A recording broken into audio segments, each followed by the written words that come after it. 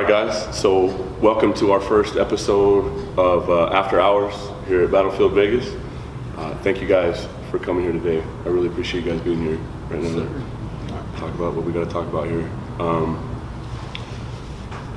Today we're going to talk about mostly who we are, what Battlefield consists of, as far as the personnel that works here, and also some of the changes that we've seen recently.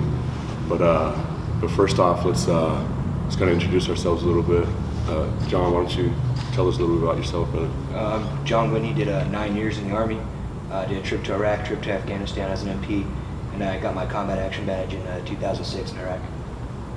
Awesome, man, awesome. Mike? I did 9 and some change in the Marine Corps. Did tour to Iraq in 2006, tour to Jordan in 2008, and then the Philippines in 2011. Combat tour in 2006. Having a good time. Yeah, good time. Getting dirty. James O'Connor. I'm going on 11 years. I have 4.5 years active duty. I was with the 101st Airborne Division. I was in the infantry. At a Pathfinder company there. I did Iraq in 0506. I got my CIB. Actually, Good Friday, 2006. And Afghanistan, end of 09, 2010. Now I'm currently Section Sergeant, Bradley Commander at 1221 Cav in Nevada National Guard. Awesome. Hell yeah. And Tony, tell us about yourself, bro. I've been in currently 6 years. I'm getting ready for a deployment right now myself. I'm serving right now in National Guard. And I still got another 3 years left on my contract. Yeah, good stuff, man, good stuff. Go all the way, man. Oh yeah, all the way. That's a nice little retirement, man. We'll see. Back it up, right? I've been in a lot of videos. My name is Livio. I did 10 years in the infantry. Been a lot of different places, a lot of different jobs. Been to Iraq, spent some time over there. Had some time in upstate New York, North Carolina, California, and got out about 3 years ago. But so most of us here at Battlefield Vegas, we're all, I think the majority, I think 90% of us are prior service. Out of 50 employees, 90% of us are prior service. The high number of that are combat vets, grunts, MPs, Air Force guys, Navy guys. We got Marines, Army, everybody's covered here. And one of the things that, like I was talking about some of the changes that we made here at Battlefield Vegas, one of them has to do with the uniforms. We've been hearing a lot of stuff online when we post pictures or when people post pictures of us. We've been hearing a lot about how our uniforms are not up to standard, playing the part. I think a lot of people might be under the impression that we're just a bunch of jokers trying to be something, trying to act like we're something that we're not. I got a couple of examples of what I'm talking about, some of the comments online, but we'll go over some of that, and then we'll listen to you guys a little bit and how you guys feel about it. Right now, let's take a quick little break, and when we come back, we'll address these directly. All right, cool. Sounds good to me.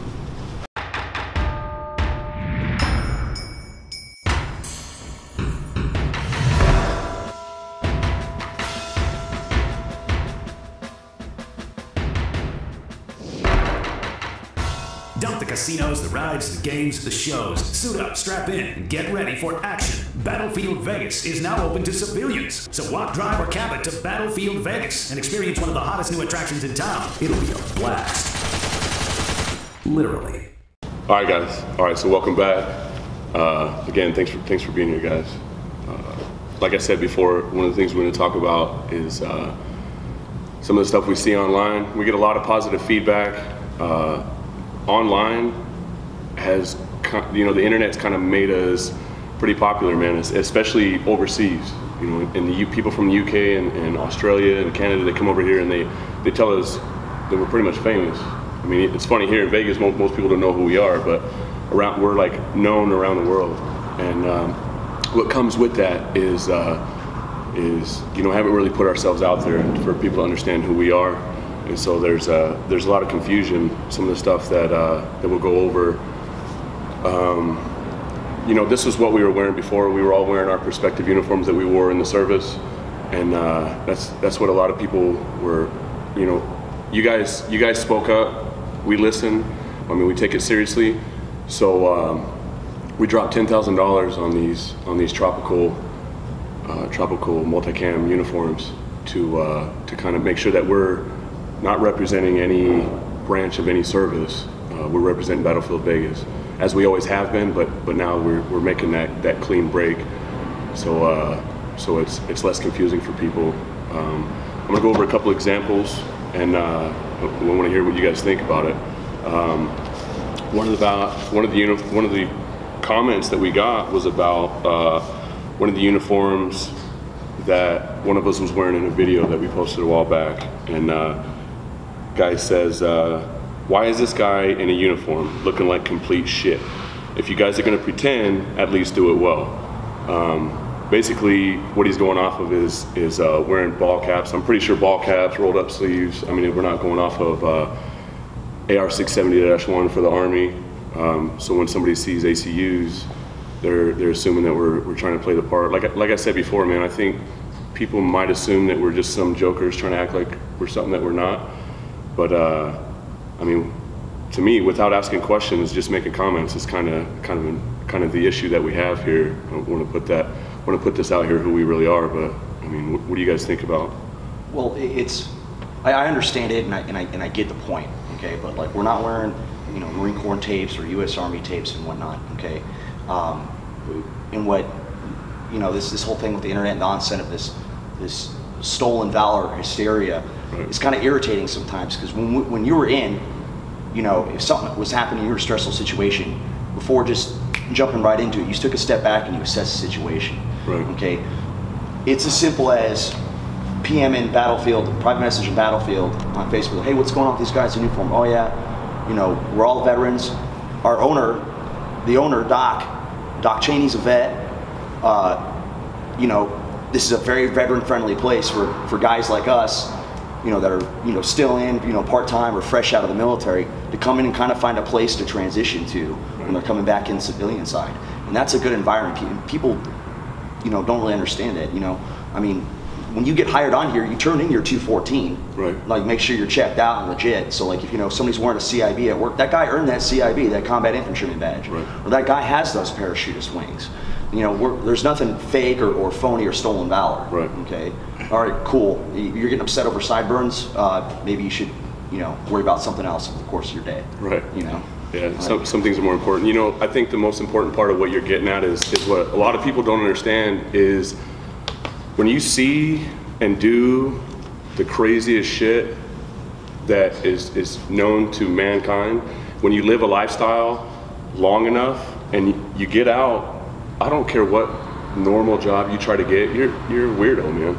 Yeah. Like you can't you don't fit in. Like, you try to make you have to be careful what jokes you make, man. Like, I'll tell you, for example, man, any job I had as I got out of the military, you know, people don't understand, like, when you get a little worked up, when I'm like, what the fuck? People like back up, or they come at you like, hey man, hey, calm down. Here, I do the same thing and everybody's like, what's up, man, talk to me. You know, come in here, you make whatever joke you want. Everybody's on the same level. So all this time we've all been around feeling like we're flapping out in the wind by ourselves, man. I mean, one of the big things that keeps us bringing us back here to Battlefield Vegas is that this is, we all have been brought together to where we're not alone anymore, man. Like we have a place that we all fit in, and it's important to me, and I'm pretty sure it's important to you guys. Yeah. This is something that we have all, I mean, that the owners here have given us, and I think it was almost accidental. This is, you know, one of the biggest things that affects us and who we are and what makes this place so great for us. But I mean, the biggest thing even for me was, I mean, I just got out in November, and then going into school, like, I felt like I was on Mars. Right. You know, and you get in, you're just trying to go through the motions, but you still have that little mentality of your military background. Once you get in there and you're trying to just jump right into the civilian world, you feel lost. Like, you feel like nothing around you is making sense anymore. Right. Come here at Battlefield, we're able to kind of slowly transition back into the civilian side of life, where we're kind of slowly clicking those switches off of able to, all right, I'm back home, I'm safe, everything's great. Now we're able to kind of It's just get like back in the a world. good support cast, where it's something that's familiar, but at the same time it's something that's going to help you transition to the next stage, where obviously you don't have to be how you were every day when you were active duty or wherever you served, but being around those kind of people that coming off of a situation similar to yours and going back into the world just like you are, it's good to have people like that around you to help you transition back to that normal life, you know. Absolutely. And I'll let John, John can say this too, what's good about ownership here, and you can't find this in a lot of jobs here in town, and I've been a loan officer and a couple other gigs before this. Like you and I both use our post 9/11 GI Bill, and our schedule is catered to school, because ownership eventually wants us to move on to achieve our goals and career paths. Like I know you and I, once it comes to finals week, it's like, hey, I got a test to study for. All right, cool. We'll see you in a couple days, right? Yeah, Absolutely. if I need to split early or something like that, they're more than happy to let me go. I'm actually doing a lot of shit with the VA right now, fighting with them, got a lot of things going on, and too easy just walk in the office, hey man, I got a couple doctor's appointments, I got this, that, and the other thing going on. Hey, no problem, go take care of your business. We'll see you on Monday. Right. And they're more than happy to assist. And when you are away from here for a little while, like for whatever reason, and you do feel lost, it's kind of cool that the one thing that you have is if you start feeling lost and feeling like you're flapping around when you go to work. That's kind of crazy. Like, and it just brings you, it centers you, man. You do some work, you go to work, and you're getting fucking paid to get back to center again. I spend more time with you guys than I do with anybody else. Right. Thanks, man.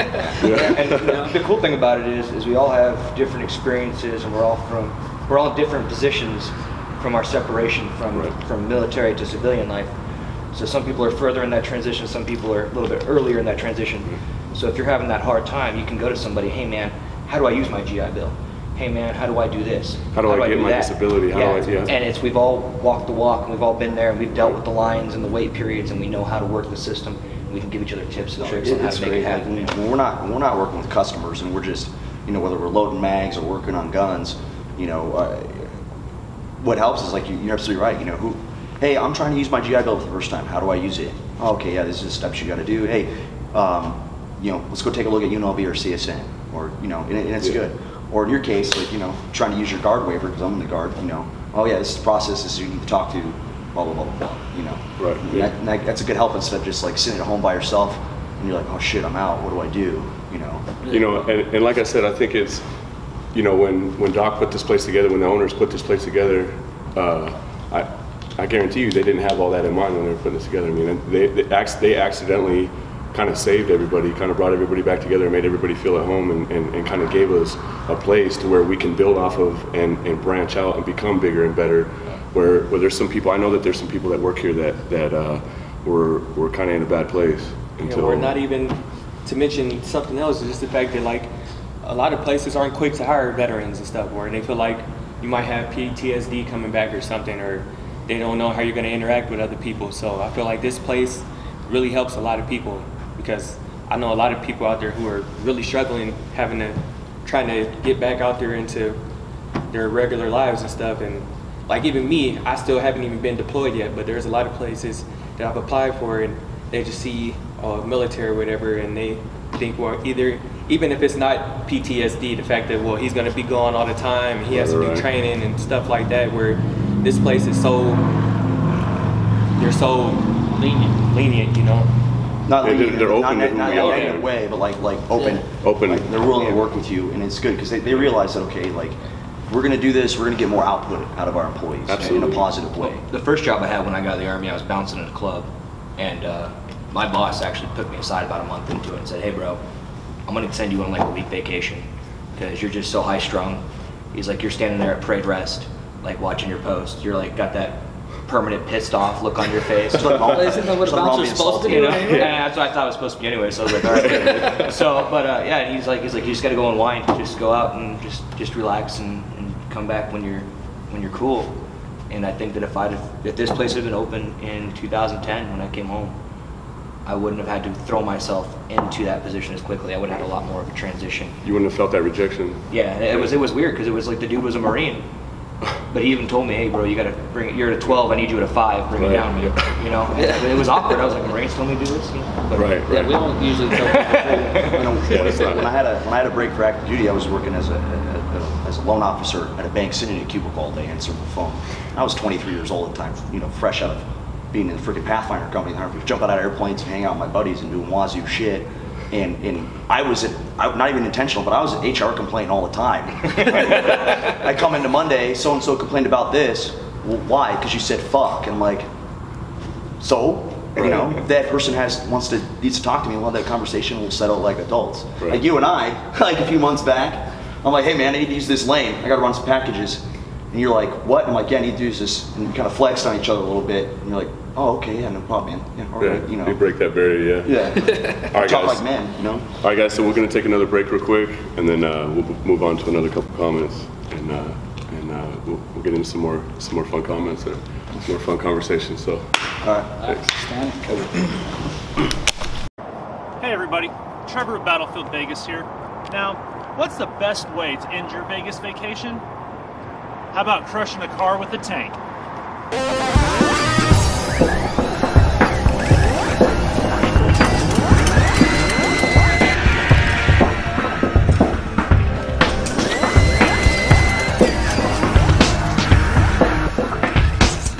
Now, we understand that crushing a car isn't exactly an ordinary activity when you come to Las Vegas.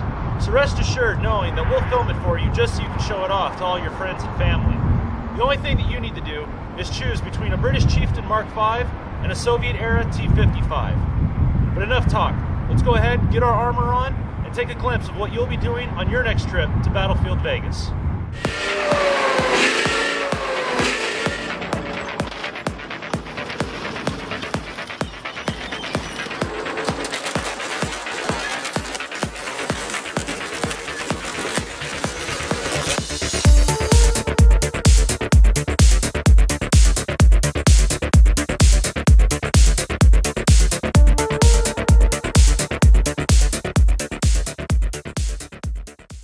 all right, guys, welcome back.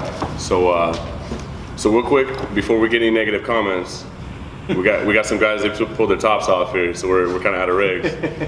Don't beat us up too bad. It's Vegas, and it ain't raining yet, but when it acts like it's gonna rain in the desert and it doesn't, all it does is just get stuffy at 120. So speaking of which, the other comment that we're gonna talk about, this one's gonna be a little bit more fun. So we posted on Facebook looking for some employees to come in and start as drivers or come in. We're looking to grow a little bit. We got a lot of feedback on that one. Some of the stuff that is required working here, as far as grooming standards, stuff like that, looking the part. We got a lot of this feedback, and this one, I think this one stood out. This guy says, I can't believe you guys want us to look the part without being in regs at least. You make us all look bad with your half-assed uniforms. Since the first time I saw you guys around town after ETSing, I wanted nothing more than to get you guys on stolen Valor. So, all right. Yeah, I mean, I think we kind of covered the part. Like I said before, I think the biggest issue is making comments without asking questions. Yeah. I think there's an assumption made here.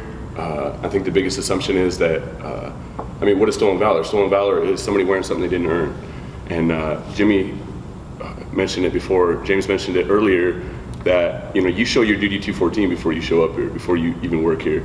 And every single one of us know what's going on here and who has what. And if somebody showed up here wearing something they didn't earn, it ain't gonna go over for that person. I actually might have met that dude. A couple summers ago, I was driving, sitting down at Caesar's Palace waiting for my pickup. Straight up textbook E7 polo shirt tucked into his khaki shorts, wearing the New Balance shoes. High and psycho dude just comes, just range walking across the parking lot, knife hands out. He goes, "What do you think you're doing? Who do you think you are?" Just starts going off on me, and I just look at him, and he's going, and I reach in my wallet, and I drop my ID card, drop my VA card, drop my TAM card, and I'm like, got my ACE card. I'm just dropping all the crap I have in my wallet from the military, and the knife hand gets smaller and smaller and smaller. And then I'm like, "Do you want a flyer? Give me a fucking flyer." And then turns around and walks away. So I think it's just like, all right, it's not like you see people walking around with fucking first sergeant ranks on, or sergeant major ranks or something, or generals or something. Like, we're not wearing anything that would say that it's stolen valor. Like, we're just wearing a uniform. And everybody here is in the military. So if you feel a certain way, why wouldn't you come and ask questions about it instead of just having, you know. And obviously this dude lives here. Right, because So he's seen us in town. Like, you just ETS and saw us. Stop by and see what's up, man. Yeah, ask a question, man. Too easy. Too easy. My biggest thing is they want us, or we put out the Army regs. I'm not familiar with them, Marine Corps and everything. Right. Papa 1024.34 golf. So, I mean, that's our. I don't even know what that means. Yeah, that's the military or Marine Corps side of it. But I mean, our biggest thing was look the part, get a fresh haircut, get a fresh shave, actually look presentable while you're at work. And for this guy to just jump at us for stolen valor for requiring you to look the part is kind of throwing us off balance. I look at it this way: is if they want to talk about uniforms with guys' sleeves rolled and whatnot, like if you're a guy that's been in a while and you want that garrison fucking look, then fine. Then just like I said, if this bothers you so much, go do something else with your day. But like, this is kind of like this is like a pseudo field job. We have guys in the motor pool turning wrenches on vehicles all day. Yeah. We have guys out in Humvees driving around all day in 110-degree weather. The range is hot and we're packed with people. So yeah, guys are going to roll their sleeves. Guys are going to blouse their boots, and whatnot. And also, like, we have a presentable, clean haircuts, but like, yeah, I'm not going to have a high-end Ranger. No, I'm a bachelor. I'm not going to have a high-end Psycho. I'm a bachelor. It's one of the things we talked about before. Is another thing that one of us brought up earlier was the tapes that we're wearing. When we wear a tape, it doesn't say USMC, it doesn't say Air Force, it doesn't say U.S. Army. It says Battlefield.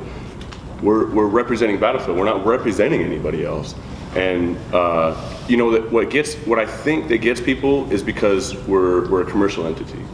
Because you don't see these guys going after LEOs that are wearing fatigues with ball caps, with whatever. You don't see them going after the militia types that are walking around in fatigues. It's us, and I think that it's important that we talk about this today to kind of break that mold of letting everybody know who we are. Like, we're not trying to represent anything but this business that's important to all of us, that we feel at home. I mean, we feel like this place means a lot to us, and and I actually appreciate everything that this place has given me. And listening to you guys today, I think you guys all feel the exact same way that I do. Absolutely. You guys have anything else you guys want to talk about as far as the stolen valor and uniforms? Just come talk to us in person.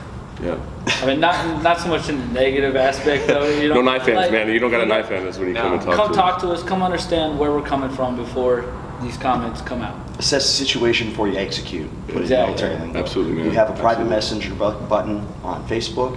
If you're a local or you're a tourist in town that's a veteran, we're right off the strip. We're on Industrial, right behind Circus Circus. Okay, too easy. We're bopping up and down the street in Humvees. You can ask a driver, like, oh yeah, this is what we do. Okay, cool. Instead of standing there, going on Facebook or pulling out your cell phone, Click, click. Or while you're trolling us on Facebook, go to our contact information and give us a call. Yeah. Ask, man. Talk to us. We're approachable people for the most part. Yeah. But, hey, man, I appreciate you guys. I love you guys to death. Thanks for being here with us today, guys. Thanks, man. Absolutely. Thank you, guys. And tune in next time. Next time we have an after hours. We'll be a little bit more looser next time. Yeah. Thank you.